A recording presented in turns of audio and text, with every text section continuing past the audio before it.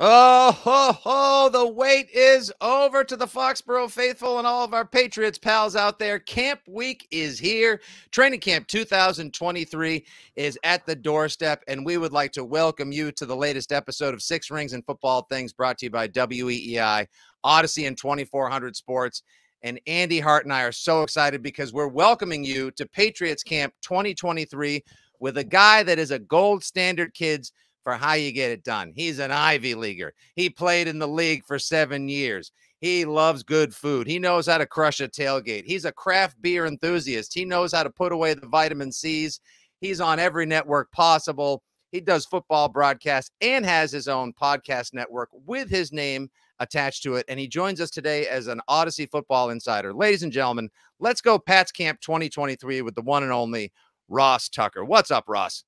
Fellas, that's quite the intro. I just thought about this. The last time I was at Patriots training camp, I was supposed to be the second string center for the 2-minute drill. And instead they put in either Russ Hochstein or Gene Murkowski. Yep. And I was like, oh boy, that's not good. And we break it down as the O-line, and Dante Scarnecchia says, Tuck, I need to talk to you. I'm like, what is going on? Like, I didn't think I had a bad practice. I'm like, but I wanted to talk to him because I'm like, why did I not get my chance to do the 2-minute drill as a second string center? He's like, evidently we traded you to Cleveland during practice. And I had already been cut 3 times in my career. So I was like, traded? I was like, for what? and Scarnecchia said, I don't know, probably a bag of balls. and then I go into the facility and they tell me to shower or whatever, and then I'm gonna talk to Belichick and Pioli, and then I'm gonna get on the phone with the Browns. And because that was when Charles Bentley tore his knee up and Bob Howland retired. I was thrilled. I was like, I'm gonna start there. Like, this is amazing. I was actually like, think about that now, right? Like going from the best team to the worst team, literally the best team in the NFL, the Patriots in that era, and the worst team, the Browns. Most people would be like, oh, that's horrible. No. I was on the bubble in New England. And I was going to go to a place start. Like, I was thrilled to be traded from the best team to the worst team, which makes no sense to people, right? So I go in the cold tub because I'm like, I might have to practice. I want to make a good first impression the next day in Cleveland, right? So I'm in the cold tub, and Brady's sitting there. He's in the cold tub. Larry Izzo goes, what, are you going to piss in the cold tub before you leave? And I was like, no. And everybody's like, what do you mean? And I was like, I just got traded to Cleveland. And Brady's reading like the Boston Globe or something. I'll never forget, Brady hears me say that, and he like looks up like, oh, man. And then looks back down. All you got was an oh, man? That's Brady looks up at me like, that sucks. And then looks back down. Like he's reading like the economics section or like the entertainment section. The only person I've ever seen that didn't read only the sports section, Brady in the cold tub of New England. So anyway, that's my last Patriots training camp memory. You guys are still going with the 6 rings, right? It's been 3 years. How long are you guys gonna hang on to that? Well, how long is that gonna be like what you guys talk about? Unfortunately, it seems like quite a while now, because since we're talking about Belichick being on the hot seat, do they have a franchise quarterback? Oh, wait, Andy, are you really? Are people really talking about that? Oh, that's been a big deal, yeah. Recently, yeah. Tom Curran went on the Dan Patrick show, and he kind of ignited the talk that's been simmering. It's been simmering like, what are we doing here? He's 71. He's like the oldest coach ever. He's the greatest coach ever. But last year, he made maybe the worst decision ever when he made Matt Patricia the offensive coordinator. Yeah, there is some simmering here going on.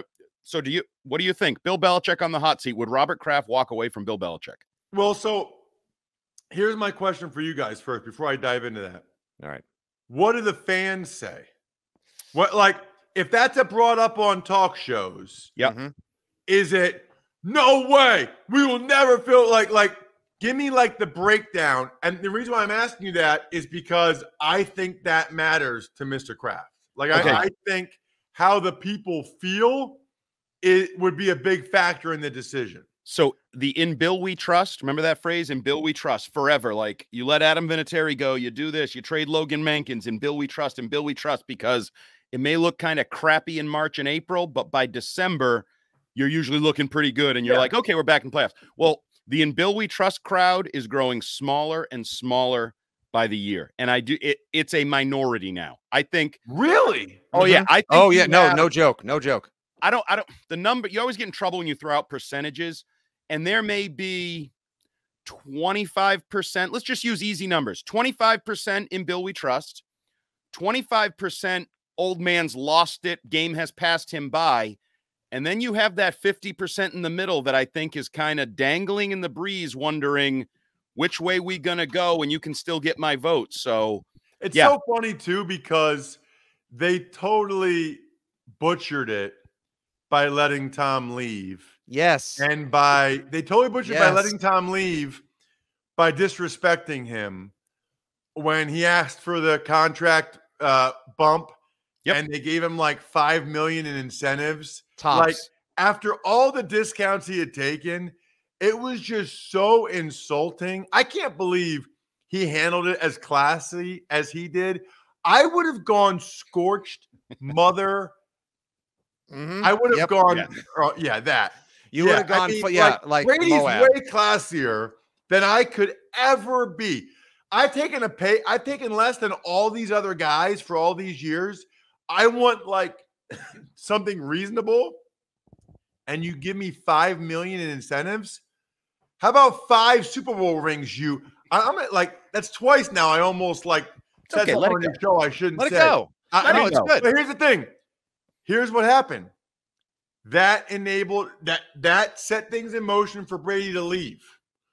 Brady leaving and winning a Super Bowl elsewhere stoked the conversation about how much of the success was Brady versus Belichick. Now, that still would have happened when Brady retired. But by the way, he played 3 more years, so it wouldn't have started until now. And even at that point, you wouldn't have evidence of him going somewhere else and winning the whole thing. So Belichick, really, I'll give you guys another insight, right? I tell people this all the time. I do a lot of public speaking, and they're always like, like to companies or organizations, they're always like, tell me about Belichick and how his leadership and how he runs the organization. They're like so fascinated. I'm like, okay, well, 8 a.m. every day, he shows the 5 worst plays from the practice or the game the day before. Your entire motivation from his standpoint is negative reinforcement to not be on that video. And here's where I think Belichick really miscalculated.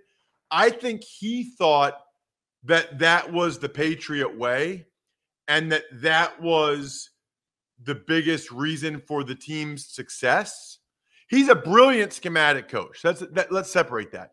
But from the culture standpoint, I think he thought it was his negative reinforcement low light video thing.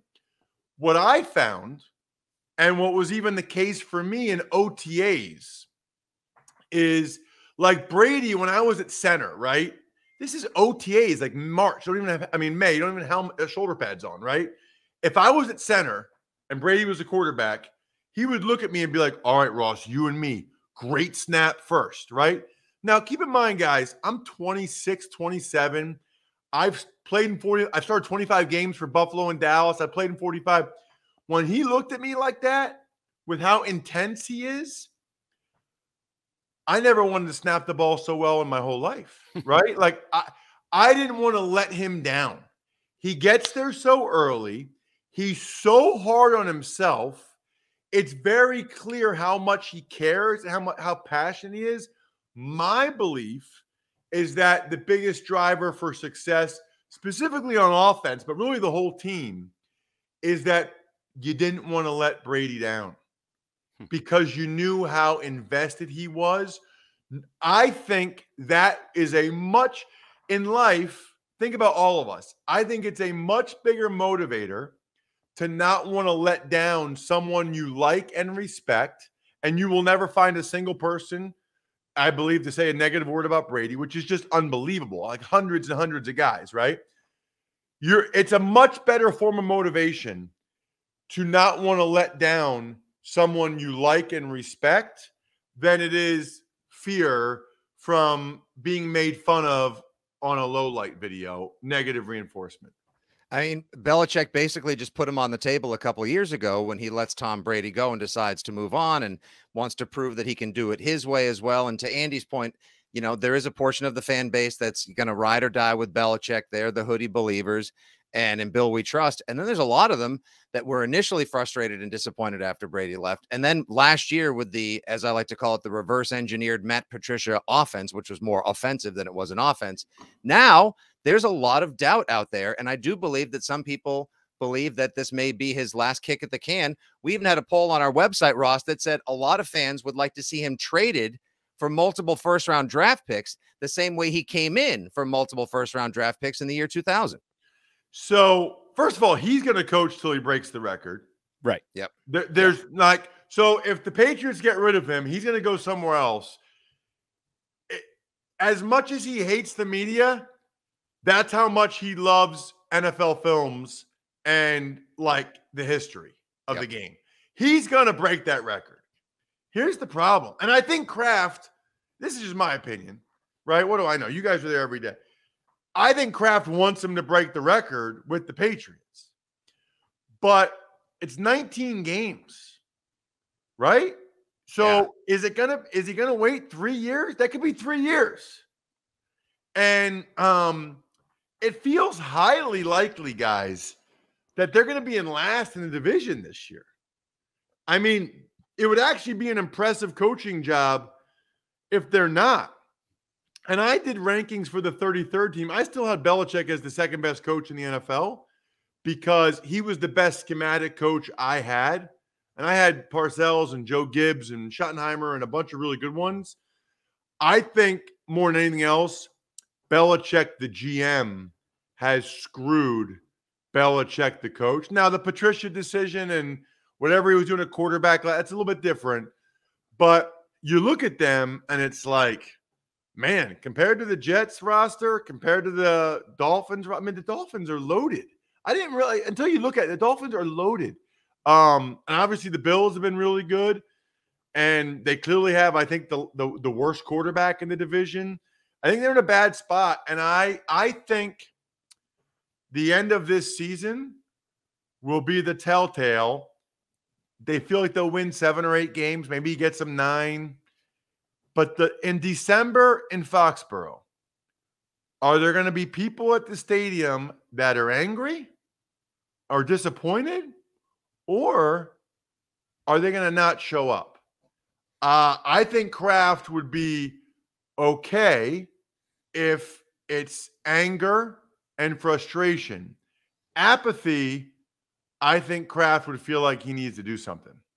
So leaping off that, because I think we all can understand that the NFL is a quarterback league, and a lot of times excitement, even late in the year, you know, you can be 4-12, but if you feel like you got a young franchise quarterback that's making plays, running around, building for the following year, people get excited.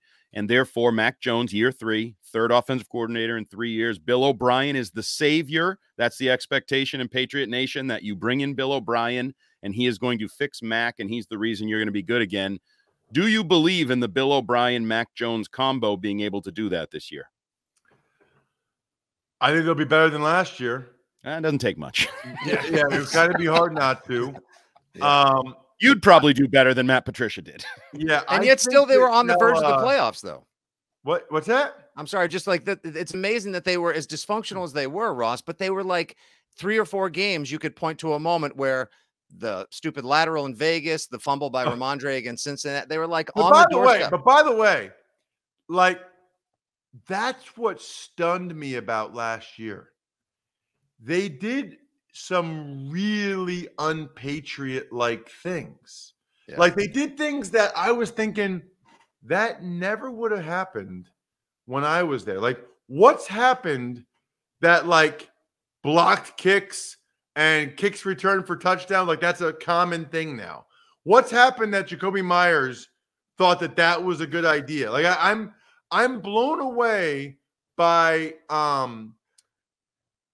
such uncharacteristic Patriot behavior. Like, they were objectively not a well-coached team last year. Like, they didn't come across as being a well-coached team.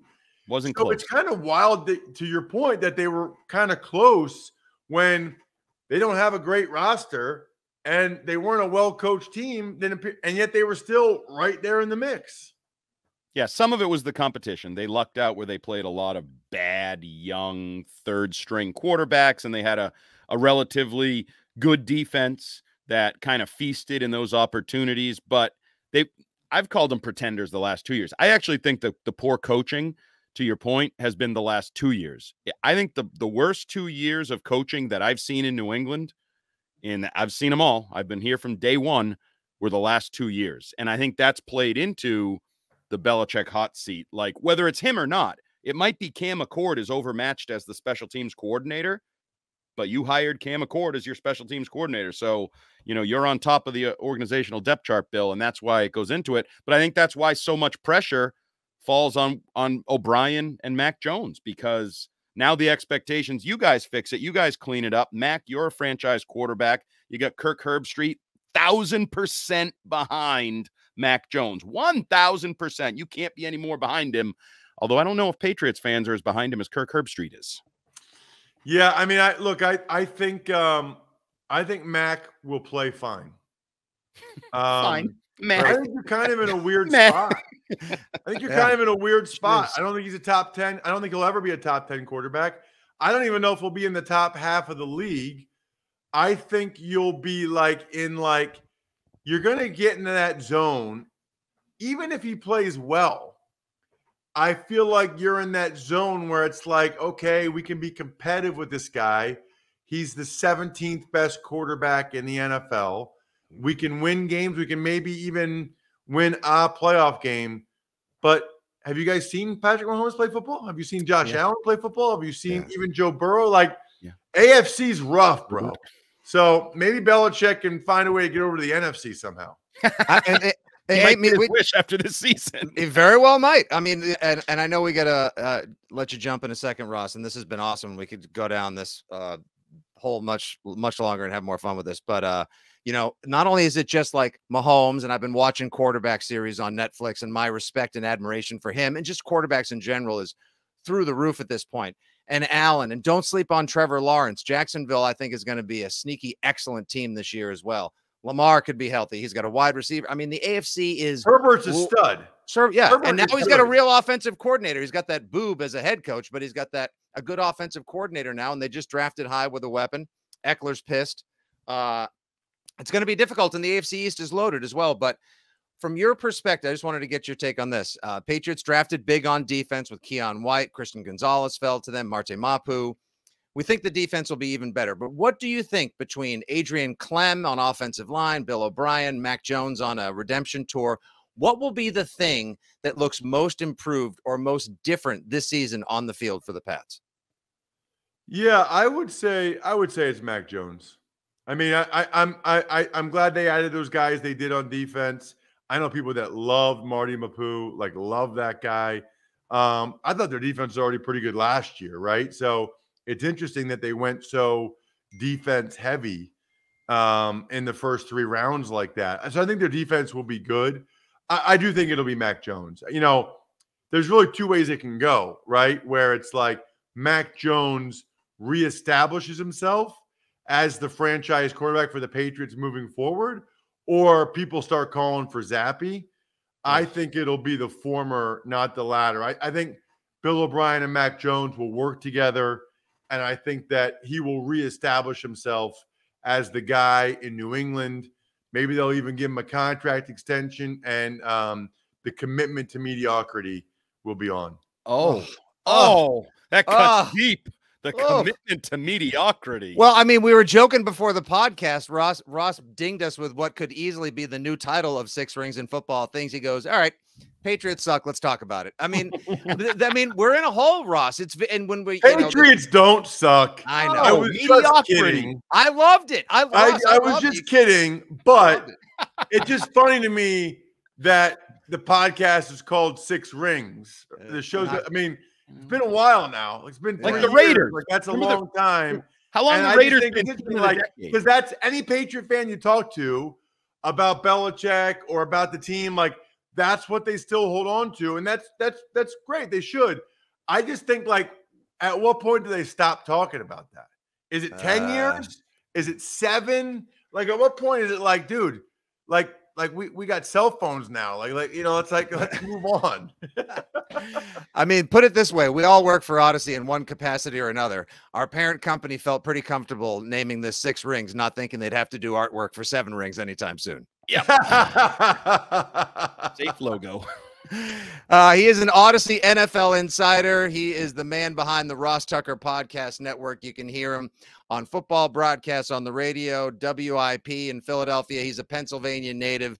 He's awesome. Hopefully we'll get a chance to catch up with him again soon. And maybe, just maybe, we'll actually get to have a beer with you if you make your way up to Foxesboro or to one of the local breweries. Weymouth. I'll meet you in Weymouth. Yeah. See you on the South Shore, kid. Ross Tucker, thank you very much. At Ross Tucker NFL. Pleasure having you on Six Rings. Likely still to be called Six Rings at Football Things for a while, buddy. Thanks, guys. Thanks for having me. Have a great season, pal. How come we can't get more guests like that?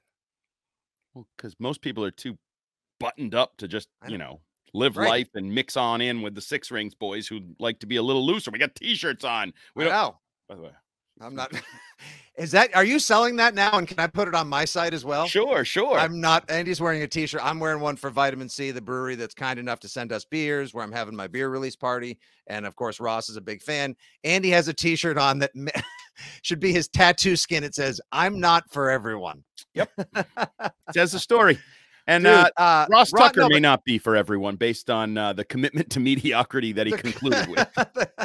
I mean, I don't think he minded that I let loose what we were talking about before the show as well. I mean, he was very kind to join us for the time he did, but it's that mix of conversation, candor, and experience that he has that makes him relatable, that makes him so successful right now. Like he's a self-made man as well, like 7 years in the league, but he turned his relationships, his experience, and his intellect into a brand, kind of like the way guys like Pat McAfee have. Obviously a different cat altogether with a different energy and style, but I appreciate the fact that it's not just, and that's why I say, like, how come we can't get more guys like that on Six Rings and beyond? It doesn't sound football-y. He's not like, a football guy. Well, guys, when you break it, like, he just sounds like a real person who loves all the same things that we built our lives around. Because he is, and it's the same reason why you see, these networks struggle to rotate through pregame show, postgame show people, because it's not easy to be objective, personable, analytical, like kind of blend it all together into a package that works. Mm-hmm. And he does. And I want to, as we break down kind of what he said and talk about it, he nailed it with his discussion of Bill Belichick. I mean, Bill literally told me in a press conference once, and I've tried to go back and find it, and it was a long time ago. I'm not real big on positive reinforcement. And Ross said, use the negative reinforcement, the embarrassing, the fear. And I have always thought, and the way he painted Tom Brady's role in that was interesting, because I always thought one of the guys that was key was Romeo Crennel in the early years of the dynasty. You're not going to find a nicer, happier, more smiling man than Romeo Crennel. And I always thought he was a key counterbalance. Oh, okay. Yeah. Between the players and Bill, and adding some human side to things, like smiling, enjoy life kind that Bill doesn't always bring to the table. But Ross is right. Tom Brady has always, at least publicly and for the most part, tried to stay positive, right? He's talked about it. He tries to bring positivity to environments. And Ross is right. I can tell you from first person, when you talk to Brady, he looks like, you remember Barkley said he had dinner with him and he was like, I don't even know what he said. I just fell in love with like his gaze, and I was in the aura of Tom Brady. He's It's a temperature true. changer. Yes, he has that magnetism, He and he's doesn't also give a rat's ass what you're talking about, beautiful. but he makes Yeah. you feel like he gives a rat's ass what you're talking about. It makes you feel like you're in the presence of someone special. And for Ross to say that, and I've heard so many people say that, you don't want to let Tom down. You know how hard Tom works. You know Tom is invested and cares about you, and you know Tom learned your name when you arrived as player 67, and then now he's relying on you because you're player 37 and you're in the offensive rotation and you're in his world. There's a lot of truth to that, and I do wonder in the second half of the dynasty, the post Tom Brady years, and as things have evolved, who is that? What is that? How does that positivity, how does that counterbalance of the fear? Because that's one of those things they always talk about, right? Would you rather be feared or liked and respected? And he's right. Yeah. People fear Belichick. You lived in fear of your job and fear of your performance and fear of everything. But Andy, here's like a million different thoughts from what you just said. And all the way, however many miles separate us as we record this camp preview podcast for the 2023 season, I could feel the joy coming out of you. I felt like you were seen and acknowledged when Ross was saying, like, that didn't really seem like a well-coached team. Like, well, it you were wasn't. just like, why? Because it wasn't. Exactly. No, that wasn't. And now you cut back to what they were and how well coached they were in the second half of the dynasty, the double dynastic run, as I call it, but also back those early years. How the hell is that sort of hierarchy going to ever get any better than Belichick in his prime, Pioli dealing heat as sort of president of operations and drafting like a champion, and then you've got Charlie Weiss and Romeo Crennel, and I know Weiss could be tough, Scarnecchia at all, and I remember you talking about Romeo Crennel being this sort of intermediary or having his sort of positive, affable energy counterbalance the negative reinforcement of Belichick. What always sort of stuck with me was at the end of Super Bowl 39, there's this famous photograph of like Roman Pfeiffer and I think Willie McGinnis both hugging Romeo Crennel because they knew he was moving on. And he has this mile-wide grin, and I could feel their love for him from that. It's one of my absolute favorite Patriots photos. And so I could always just sort of like glean that joy that he brought to them while still being a tough son of a bitch probably at times when he needs to be. And Bill continues. Look, we saw it as recently as a couple weeks, just over a week ago with the DeAndre Hopkins thing. Bill, just like you've talked about, he gets stuck in a spot. He doesn't get succession plans because he's myopic of focus at times. He does his thing where it's like, no, the Patriot way, we value you at a number, and that's what it's going to be. They obviously told DeAndre Hopkins in no uncertain terms, we could use you. We like you. We want you here.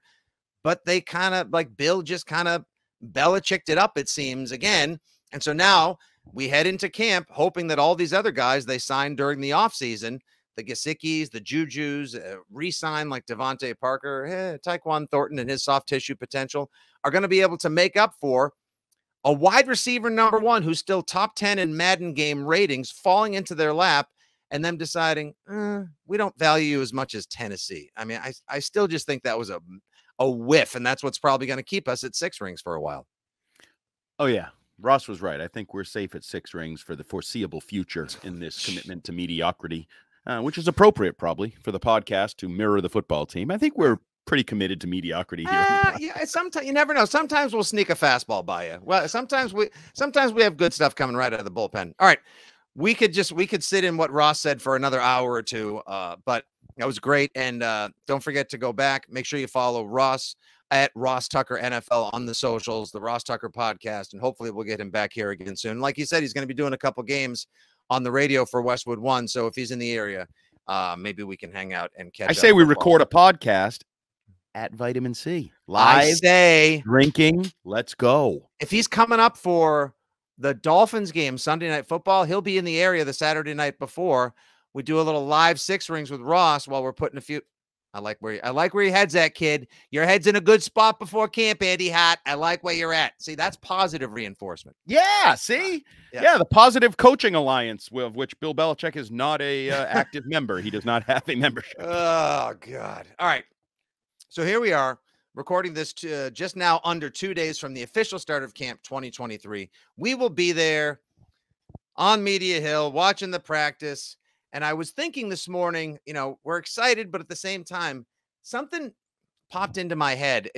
I think it was when you were doing your hit last week on Gresham Fourier, where you talked about at the end of minicamp, the Patriots started to look a little bit like the Patriots did last season. Like they didn't look terribly good at the end of minicamp 2023. And that sort of crept into my head today. Like, what do you think we're going to see at the start of practice on Wednesday and then into Thursday? Are we going to see something that looks wildly different? Is it crisp? Is it machine-like?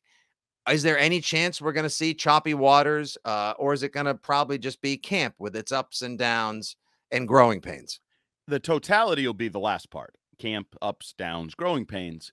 I think out of the gates, you'll see some positivity because I think these players are jazzed up. I really do. I really think there's a positive energy that is in part due to Bill O'Brien's arrival and the confidence they have in their coach and the scheme and where they're going.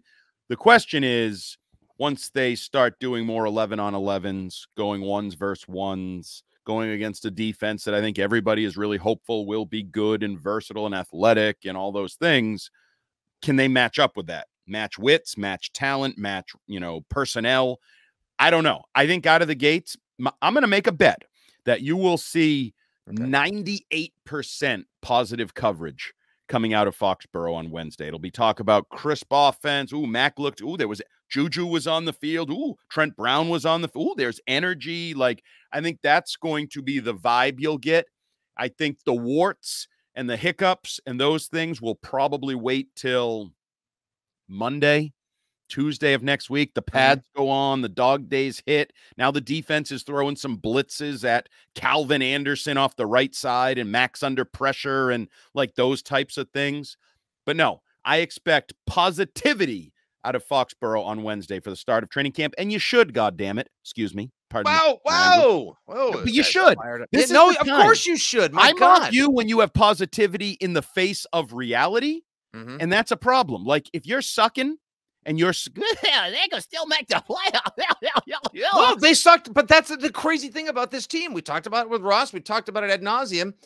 Despite all the warts, despite the dysfunction, despite that torpid offense and the boneheaded decisions made last year, your 2 kickoff returns by Nyheim Hines, who probably won't be making any kickoff returns against the Patriots this year. Don't have to worry about that problem. Sadly, significant injury for Nyheim Hines earlier this morning at the start of camp for Buffalo. But you are like a half of football away against Buffalo.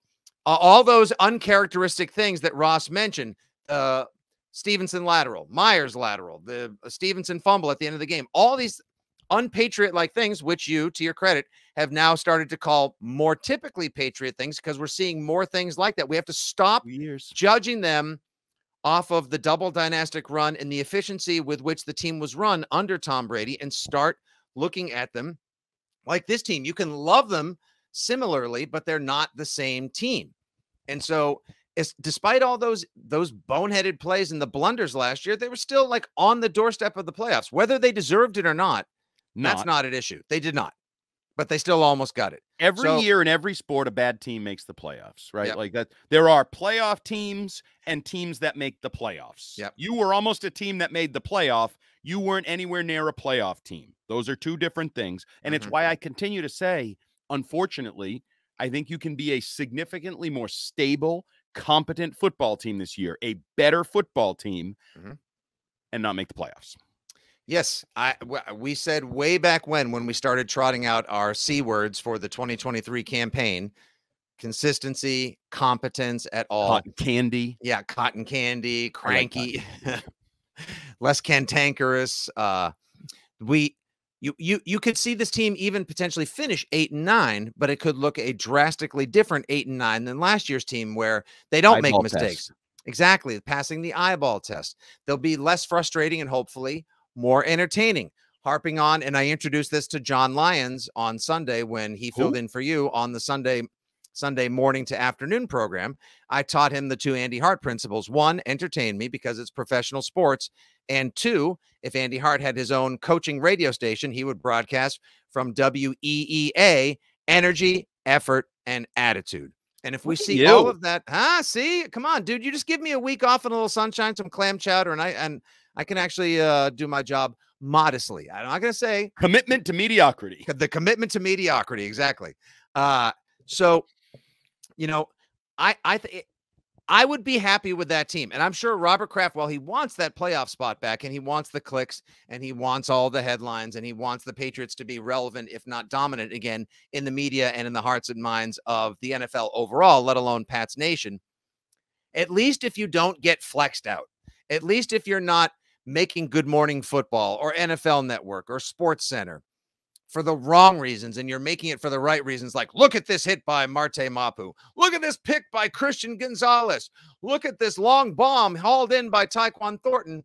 Then at least they'll be happy because we have now seen the frigate turn around in the canal. If it's still banging into the wall and they're making dumb plays, laterals, fumbles, Mac Jones is yelling at people on the sidelines, there will be trouble in Patriots paradise by the end of the season. So, Andy, let's take a look at what's going to kick off in just a couple of days. I have a feeling I know, but just give the listenership a little bit of a here's who both my good and my other eye are going to be on for the first day or two of camp. Well, the first eye has to be on the guy who theoretically post DeAndre Hopkins, post Jacoby Myers is supposed to be your number one receiver, who we've yet to see. The nerd himself, football nerd himself, according to Mac Jones, Juju Smith-Schuster. The fact that he was still dealing with that knee injury, but by all accounts, it looks like he should be on the field. Now, we will have some information coming in the initial days as the veterans arrive. Could have guys go on PUP. So that's a list to watch. So we have Mike Onwenu and Cody Davis and one other player thus far. Yeah. Mike Onwenu, Cody Davis, and someone, Tavai, one of the Tavai. Oh, Justice Tavai. Tavai. Yeah. I wasn't right. Whatever. Okay. Yep. He's not even the good Tavai. Never mind. A guy I was going to say, here's what we'll be in a couple weeks to be. Tavai, thanks for coming. Very good. Well done. You did need a vacation. You're actually decent today. But Juju Smith-Schuster, right? He's supposed to be your upgrade over Jacoby Myers. You chose him over Jacoby Myers, so therefore he's probably supposed to be your number one receiver. Where does he fit? How does he look? Hopefully, first of all, is he on the field running around doing route? Like, he is the first one. I would say second is the simple, obvious one. The guy we've talked about nonstop in conjunction with Bill O'Brien, Mac Jones. Like, everything Mac Jones is going to do is going to be worthy of observation because his histrionics, his emotions, his self-flagellation have been the stories the last couple of years. His emotion was seen as a positive his first training camp, fighting with Cam Newton for the starting job. The swagger that guys like Bourne and Judon immediately said, whoa, I didn't know this young buck out of Alabama had this kind of swagger. The hyper-competitive super psycho out of Alabama. Yeah, barking at Saban, all that. We needed that. We needed that in the face of losing Brady and Cam Newton's lackluster 2020. Lackluster being nice. We had to step up from commitment to mediocrity when Cam Newton was the quarterback. But yes, his Mac Jones emotion, energy, all of it was a positive his rookie training camp and season. Somewhere along the line from May through December of last year, his emotion, his competitiveness became a negative, right? He irritated the coach. He did this. He blah, blah, blah. So we're going to watch everything Mac does. You know, is he happy? Is he smiling? How's he interacting with Bill O'Brien? That is going to be a storyline that will play out throughout late July and early August. And now I'll give you a couple wild cards because those I think are obvious ones. And I mean, another obvious one, Christian Gonzalez. How's he covering? Like, I'd like to, people know the obvious ones, what we're looking for. Right. And I'll be geeking out on special teams like Bryce Behringer absolutely blasted it. Look at Chad. Look at the cannon on Chad Ryland. And his leg too. But the running back position. I thought you said it. The running back position on anyone not named Ramondre Stevenson. That's Kevin exactly Harris, where I was going to go. And Ty Montgomery, my guy from last year, who Ivan Fears said, watch out. If he stays healthy, he's going to be a factor in this offense. Well, if he stays healthy, it'll be 2017 all over. It's going to be 2018, and we're in Green Bay on the way to losing the NFC Championship. But yeah, he's in there. Another guy who I'm going to check the pronunciation because Ross Tucker said it very differently than we say it. Marty Mapu. Yeah, he called Marte Mapu is how we say it. He says Marty Mapu. That guy, the young, versatile player who was one of the stories of OTAs and the summer mini. And is he going to tone it down? Because you're the one who let us know that Try hard. Yeah, he's a wicked tryhard. But like, is he going to be in there trying to blow people up early in practice to send a message, prove a point, and get a gig? McCourty said he's so impressed by this guy thus far, and hopefully we'll be able to get D-Mac on the pod in a couple weeks to give us a little camp insight once he's had a chance to check things out in Foxborough once again himself. He believes he can play linebacker and safety, that he's got the speed, the talent, the versatility.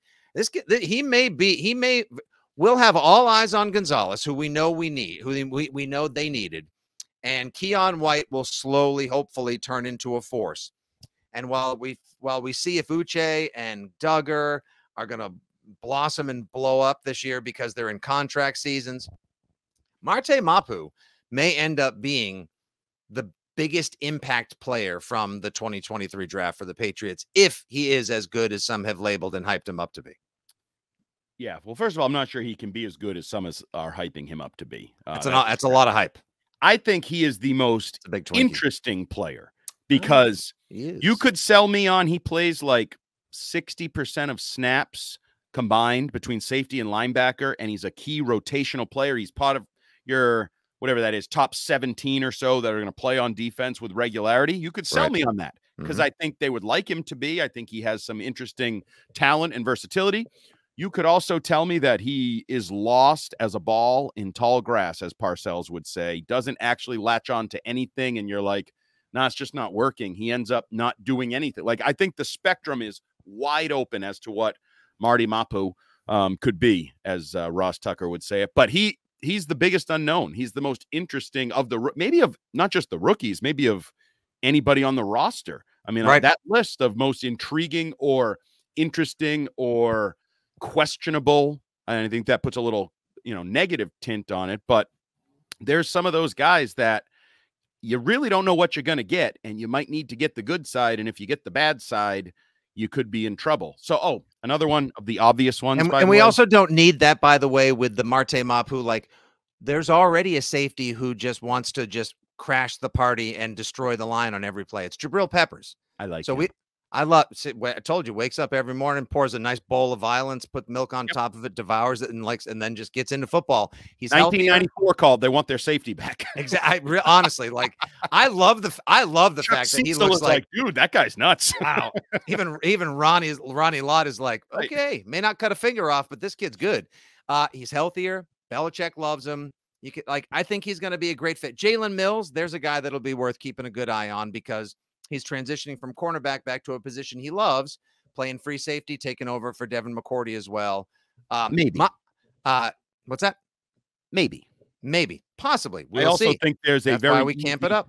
There's a very easy path to him saying, I'll go back to corner. Okay. Sorry, I didn't know Jack Jones was going to prison. I thought I was. Wow, that decision won't come for a while. But Jack Jones has to be in court. Fine, I'll play corner. I know John Jones. And interesting. How far into, before I get to like the part of the field my eyes will be squarely set on every day at camp, how far into, if at all, are you into quarterback on Netflix? I am 4 episodes in, I think. Yeah. I'm halfway through episode 8. So I'm going to finish that later this evening after I do the Rich Keefe show. Gotta say, episode 5, you'll find extremely fascinating, if not fullbacks. No, it's not the James. Kirk Cousins breaking down film in anticipation of the Patriots game last Thanksgiving. Yeah. I've heard, yeah. Yep. And how he goes over the idea that because the Patriots don't have the length and the size to keep up if they decide to play man versus playing zone, Minnesota feels like they have the advantage. Spoiler alert, they did.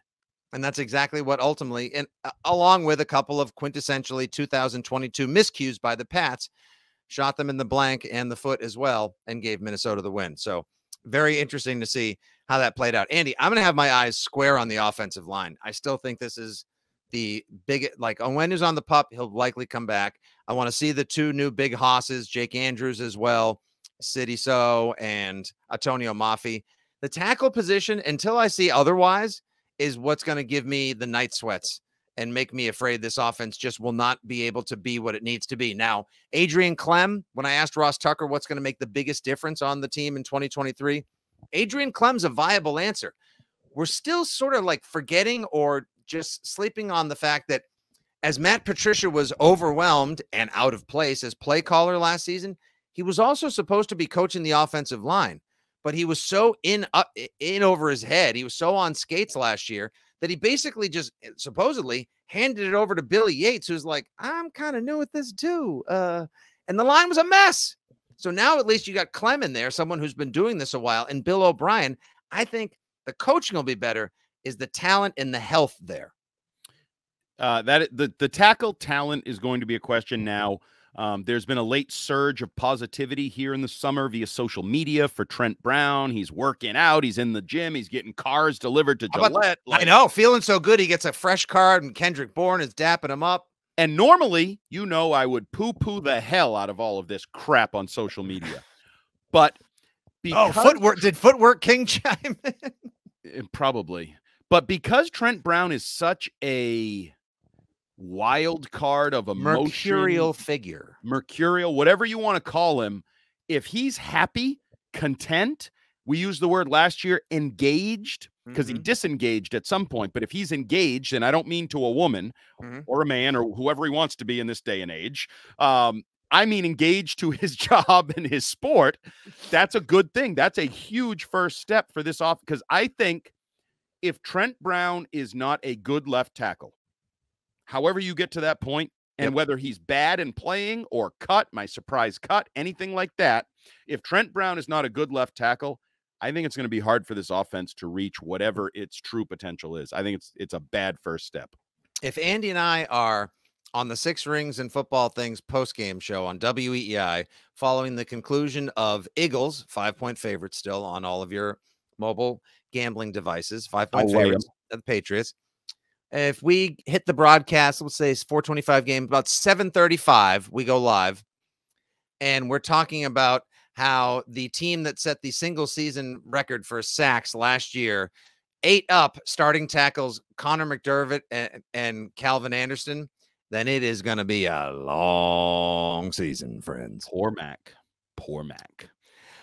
Gentle reminder that not only can you follow all of our musings at weei.com, of course, we'll be a part of the Rich Keefe Show, filling in many other places throughout the rest of the summer, but stay tuned to Six Rings and Football Things, because Mike Cadlick will be helping us out. There will be daily podcasts, whether it's me and Andy and Mike, me and Mike, some friends from Media Hill, whether it's Mike and Ike, Boston Sport. We're going to have Mike and Ike. I like Ike. Who knows? We could have Ike Barinholtz.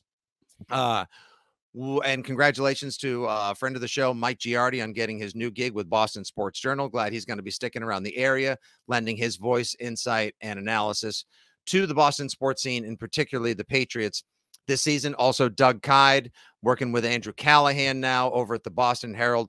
I think the Boston sports coverage is going to be in peak form for this most intriguing season, but you're going to get the best podcast and coverage right here, because we'll have daily pods after each and every practice, and we'll have bonus pods. We'll have some live Q&A practices that we will stream, and we'll make sure that we give you guys a chance to come on, ask some questions. We'll send it to a podcast afterwards.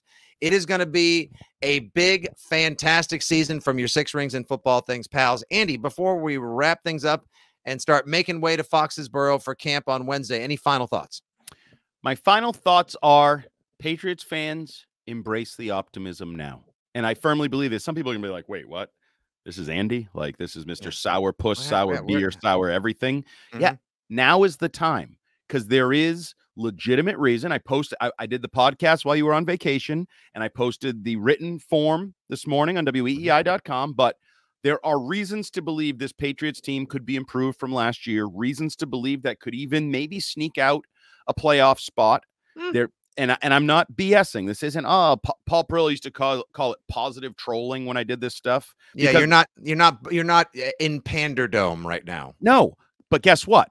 This could fall apart within the next 10 days, and I could be saying the tackles blow, Trent Brown didn't show up, Juju's hurt again, Tyquan Thornton's not out there. Oh my God, Christian Gonzalez looks overmatched, and we don't even have good receivers. Like, that could be a storyline in 10 days. So enjoy it now, because now, which Star Wars was it? The New Hope? Wasn't there a New Hope? Well, it was the end. Yes, Star Wars Episode 4. The original was A New Hope, but I think Episode 5. Episode 4 is A New Hope. Post Tom Brady year 1, 2, 3, 4. New hope in New England, baby. Let's and go. and then they'll get it together this season, and then next year will be episode 5, The Empire Strikes Back. And that's see, look at this. Look when Look I at what we're stumble. doing. I'm not even the geek in the room or the dork. That's you. That's Keith. But I just stumbled into how the Patriots are mirroring Star Wars. This is the season of New Hope for now. For now. And may the Foxborough Force be with you always. I think Andy also just stumbled into a column that'll probably appear tomorrow or Wednesday at WEI. You might have to write that because I don't really know the details of the Star Wars. I can. I'll make sure to HT you on that one and say I can't believe from of all people I got it from the Sith Lord Andy Hart himself how Star Wars and the Patriots can mirror each other this season. I'm embracing the positivity as well. I'm praying to God we aren't talking about why didn't you sign Leonard Fournette or Dalvin Cook? That's what you get, Belichick. You went cheap with Hopkins.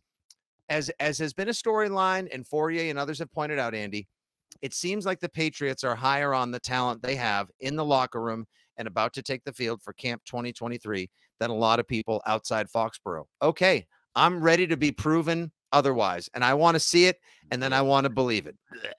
All right, well, then and I just would like to, real quick. Yeah. So last year, they were also higher on the coaching than the people outside the building who said this is going to be a poop show, Bill. Matt Patricia and Joe Judge can't coach offense. Who was right, the inside the building or the outside the building? Yeah, it was the outside. Let's hope the inside strikes back this season. They're due. Yeah, they're due. Right. Oh, and that always works out when you gamble. Okay.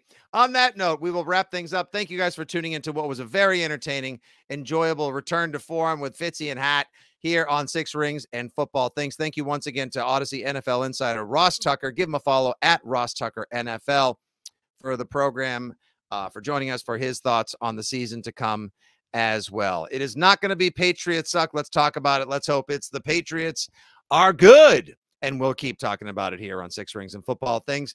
Camp coverage ahoy to come. For producer Justin Turpin, for Patriots beat writer Mike Kadlick, he's Hart. I'm your old pal, Nick Fitzy Stevens. Thanks for listening to Six Rings and Football Things. Rate, review, subscribe, and share. And as always, good day. God bless. Go Pats.